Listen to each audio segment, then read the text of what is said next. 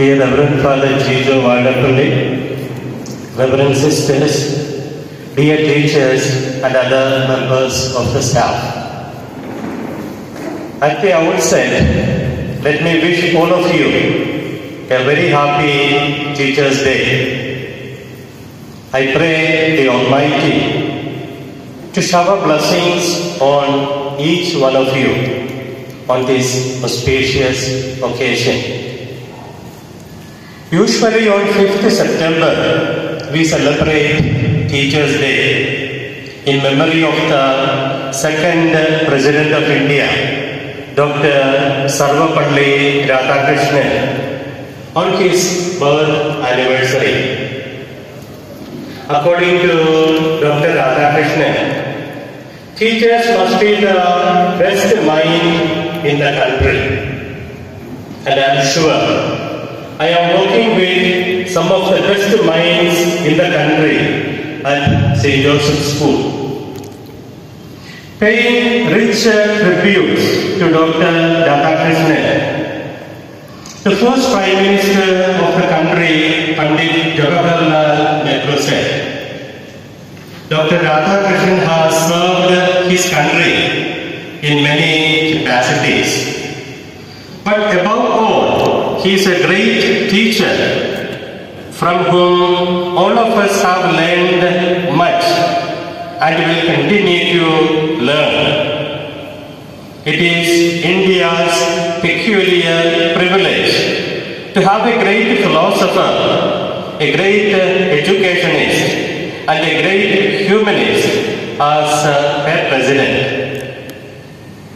The one and the only Mahatma Gandhi, father of our nation, held the teachers always in high esteem. Let me quote Gandhiji.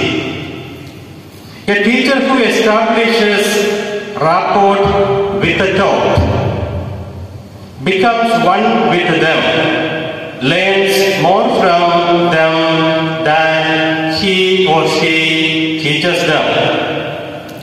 He who learns nothing from his or her disciple is, in my opinion, worthless. Whenever I talk with someone, I learn from that person. I take from her more than I give her. N.R. Narayana Murthy, founder of Infosys, has a good message for the teachers. He wrote in his famous book, A Better India, A Better World. Children are keen observers. They want the principal and the teachers to be epitome of all that is good. Teachers are their heroes. If they do not see their teachers walk the talk, they will lose faith. So the teachers must embrace good values, merit, honesty, and hard work, and must be seen as being unbiased. Speaking on the occasion of the Teachers' Day, September 5, 2020, His Excellency Narendra Modi, the Prime Minister of India, said, "We remain grateful to the hard-working teachers for their contribution towards shaping minds and building our nation." Yes, my dear teachers, we are collaborating in nation building, and that is reaffirmed by none other than the Prime Minister of the country. A huge responsibility is laid on us, and probably the letter written by a parent to his son's teacher vividly narrates the expectations of a parent.